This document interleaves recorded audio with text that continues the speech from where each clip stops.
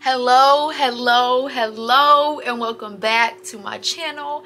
I know it has been 3 weeks, girl, I know, but I'm alive, I'm living, I'm doing good, and I'm still living for Christ, most importantly, okay? Hello, everybody. Today's video is going to be a video that I honestly do not want to do, a video that I have not been wanting to do, but I know that it has to happen, and I know that it's very important on both ends, for my supporters and then for me as well. I don't really know what to say, but I do want to go ahead and give, some kind of reasoning as to where I've been, how I'm doing, etc., etc., while also keeping my privacy, having privacy, because one thing that I genuinely value more than I have ever valued before is privacy. But I want a good balance. I want to be able to have my private life and a lot more privacy, but also be able to connect with my sisters, because I believe a very big reason why, we're kind of like family for real is because I do get more personal. But with being personal comes, the reason why I've been gone. I want to say this the right way, but before I get into, my talking and my rambling, remember that I am a human as well. Remember that I am a human as well. And trust me, y'all ain't the only people that have to realize that. I also have to realize that people are human as well, and that hurting people hurt other people. What was I saying before that? Yeah. Privacy and giving some insight as to where I've been. I've been enjoying life. I've been living life. I have seriously been, sorry y'all, my TV just shut off. I'm trying to have that lighting, yes ma'am. But I have seriously been living the Chloe Yasmin life that I've been wanting for a long time, but I just didn't know really how to achieve that lifestyle. And that kind of lifestyle is basically just a very peaceful, private, easygoing, content lifestyle. And it took for me to get away from YouTube for this time and those times previously to experience it and know what I want in life. I'm very grateful for it. And I'm sure we're all aware here that there was a recent Chloe Yasmin hate train. I didn't look too much into it because look, seeking you shall find, baby. You looking for something, you gonna find it. A lot of it came to me, popped up on my page. A lot of my family brought it to my attention. And at first I'm like, girl, anyways, stay in your lane.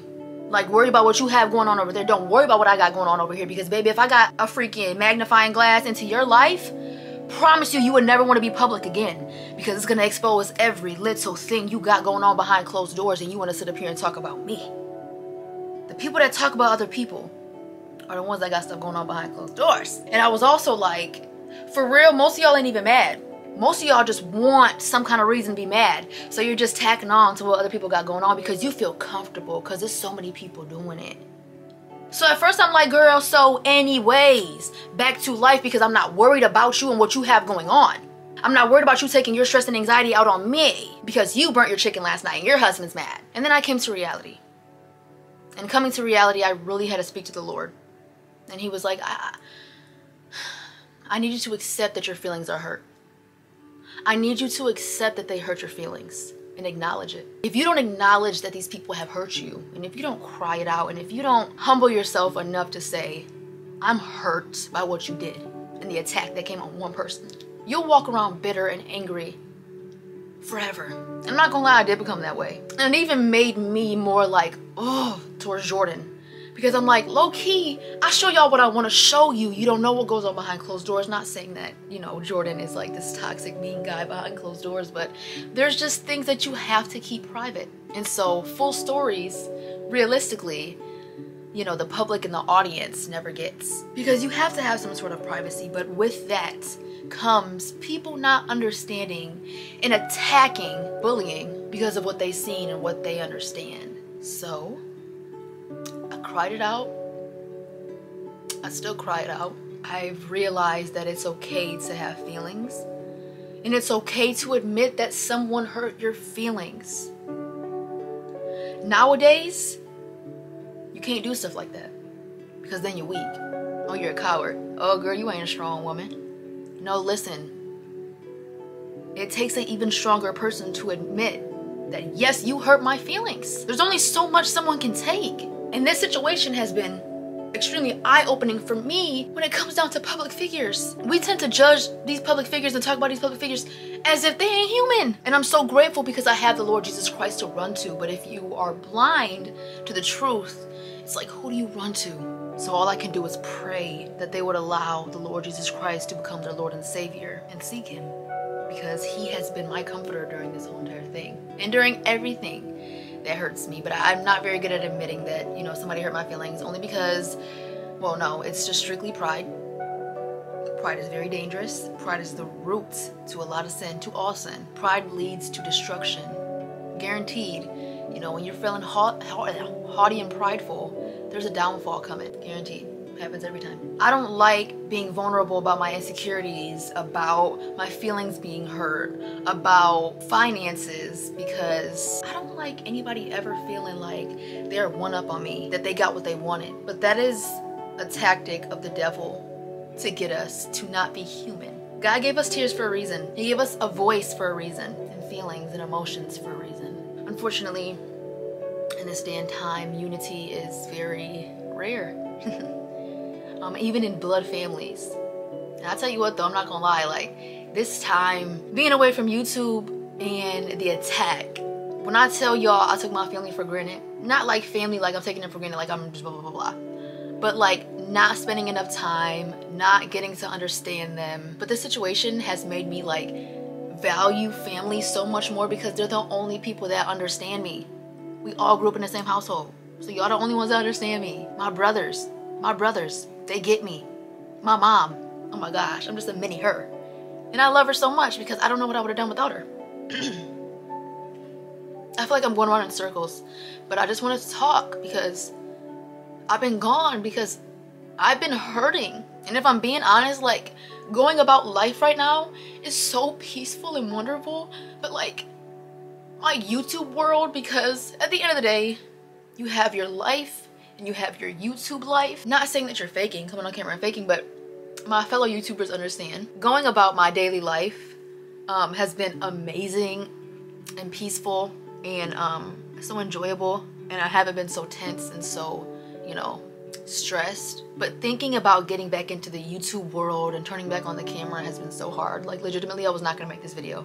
This video was not gonna go up. I was gonna jump right back into the world and act like nothing ever happened, like you never affected me, etc, etc. I don't care.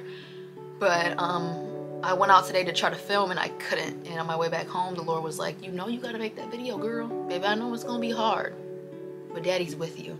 I may not have a worldly father, but I have the Lord Jesus Christ. And that's my dad.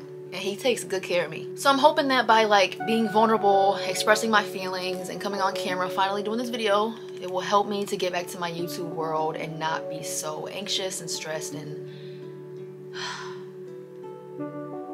scared to get back into my workflow. My email has been deleted for a pretty long time. I don't think I ever announced that.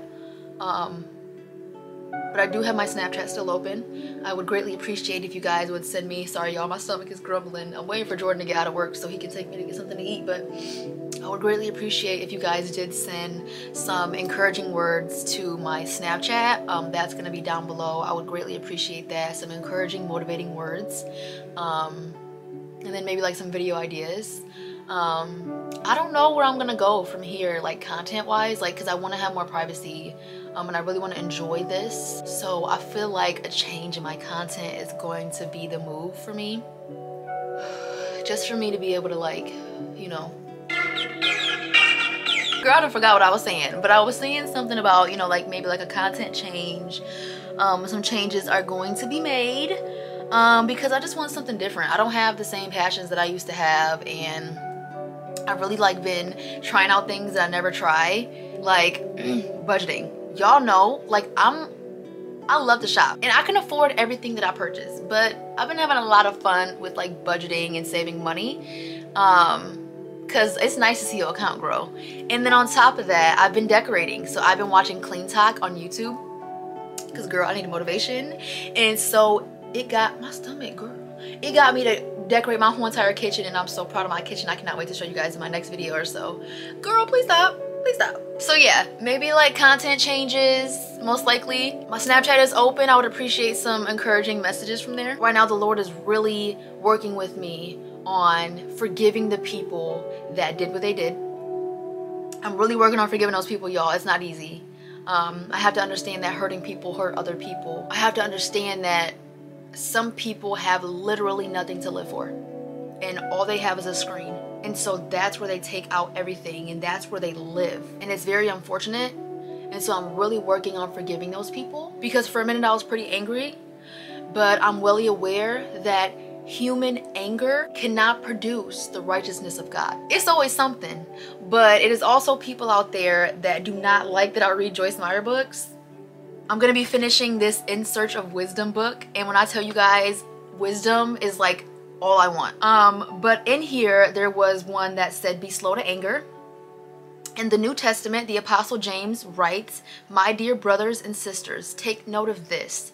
Everyone should be quick to listen, slow to speak, and slow to become angry, because human anger does not produce the righteousness that God desires. So we want to be producing righteousness. We want to sow good seeds so we can reap good seeds, but in anger we cannot do so. So the Lord's really been working on me with that, because I'm really trying to forgive and understand that they're humans, and that I've been, you know, mean towards people as well. I love my Joyce Meyer books, you guys. Absolutely love my Joyce Meyer books. I don't care what nobody says. A lot of people do not believe in listening to people like Joyce Meyer and Joel Osteen because they believe in abundance and they live very well. Oh, but they're evil because they ride in Rolls Royces. And no, they're very much so blessed. As Christians, we should be aware that our Father completely owns everything and we're his babies. So he wants to bless us, not just throw things at us to where we're spoiled and haughty and here comes the fall, but he wants you to live in abundance, and he wants you to have nice things. That is our dad. That is our Father. And I mean, there's plenty of reasons why people do not like Joyce Meyer and Joel Osteen. But baby, I sure love the word that they preach. And I know that it's straight from the Lord Jesus Christ. I hope I covered everything. But wisdom has seriously been something that I've been really seeking and praying for, because I really just want wisdom and humility and peace. Which all comes with wisdom. 1 Thessalonians 4:11. Make it your ambition to lead a quiet life. You should mind your own business and work with your hands. Before a downfall, the heart is haughty, but humility comes before honor. Amen. Oh my gosh, I felt the Holy Spirit on that. I love that Joyce Meyer ain't sugarcoating nothing, baby. She ain't sugarcoating nothing. She said it like it is, for real. I'm gonna go ahead and share this last highlight because I feel like a lot of us need to hear this, because I feel like a lot of us just want to know what our plan is in life, like what we're meant to do, where our success is gonna come from, etc., etc. Pondering on the future too much can stress you out to the point of you being paralyzed and not being able to do anything, pursuing any dreams, doing anything productive. All from thinking too much and stressing too much about the future. And this one right here is simple, straight to the point, and I love it. God doesn't give us a blueprint for our entire lives. He guides us one step at a time. We really have to trust the Lord Jesus Christ in every step of our life. One step at a time. We know that he has great plans for us. All Jesus Christ wants for us is good for us. But in order to go about life peacefully, slowly, and happily, is to take one step at a time. He will guide your steps if you allow him to, little by little. I know sometimes I get caught up in like video ideas, like what am I gonna do for the next 5 videos? Okay, well how about you go ahead and let him guide you just for the next one? Just for the next one. I feel like I've said everything that I needed to say and that I wanted to say. I do want to go ahead and ask for you guys to please pray for me and pray for this battle that I'm in of getting back on my feet in this YouTube world. I ask that you please pray for my mental and for my strength, and pray for me to have the courage and the boldness to be me, coming back onto camera and not, you know, putting on a persona because I'm scared to be me. And then I just want to go ahead and also thank you guys once again. I've been thanking you guys, but thanking you guys, thanking my sisters so much for having my back, being there for me, defending me, and understanding that I'm a human, and just overall loving me like a sister and like a true sister, and really just being there for me. Like, I just want to say thank you because I'm genuinely so grateful. My mom and I talk about you guys all the time, about how grateful we are for you guys, because when I tell y'all, like, through these last couple months or whatever the heck, my mom has just been seriously reminding me, baby, there are people out here that truly love you and are there for you. And they ain't worried about what nobody else is talking about. They really love you and they really look up to you. Every time she says it, I just tear up. Like, every time I just want to break down. It's like, really? And it sucks because I'm like, I want to be there for them, but I have to be there for myself as well. But like, I remember being so miserable growing up with the way my father would act. And I watched this certain YouTuber every single day. I would just rewatch their videos until the next one came out. Because my mind would just get off of everything that I was going through, and I know that I'm that for some people. I know that I am that for some people. So just please pray for me. With that being said, I'm going to go ahead and head up out of here. God bless you all in Jesus' name, and it's time for your girl to go.